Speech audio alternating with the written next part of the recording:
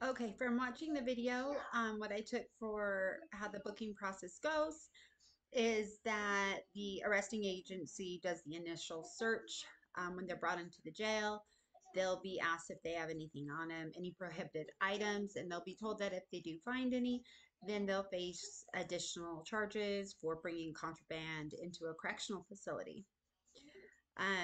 They will also go through a metal detector screening, possibly a scanner. I know some jails have those. They'll do their mugshot and an index print for identification purposes. They'll be also taken to a holding area. When they're called into the booking area, the person will provide their contact information, next of kin, and address. They'll also be required to hand over all their property, which um, they will be able to see the property that is being handed over on camera. So for verification, and so there's never any questions of what was involved. They will also um, complete their full set of prints, which will then show up in the system for the charges that they're facing. They'll receive medical attention to go over any medical issues they may have, so that if they do run into a problem while they're incarcerated, they'll know how to treat them. Um, if they need more medical treatment, such as a behavioral health assessment, then they will have that done at that time. They'll also be classified based on their criminal history, the charges, and other factors placed in a housing unit.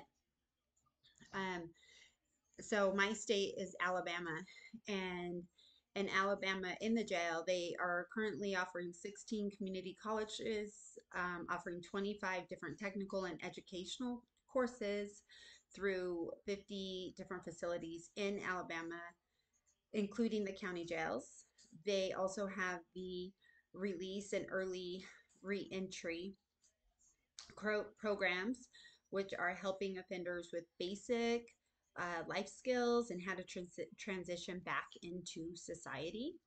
Uh, as it is for um, if I was able to work in a jail or not, I don't believe I would be able to.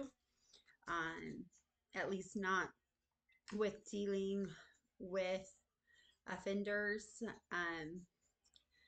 I just don't have a high tolerance level for disrespect, and I tend to be very vocal about it.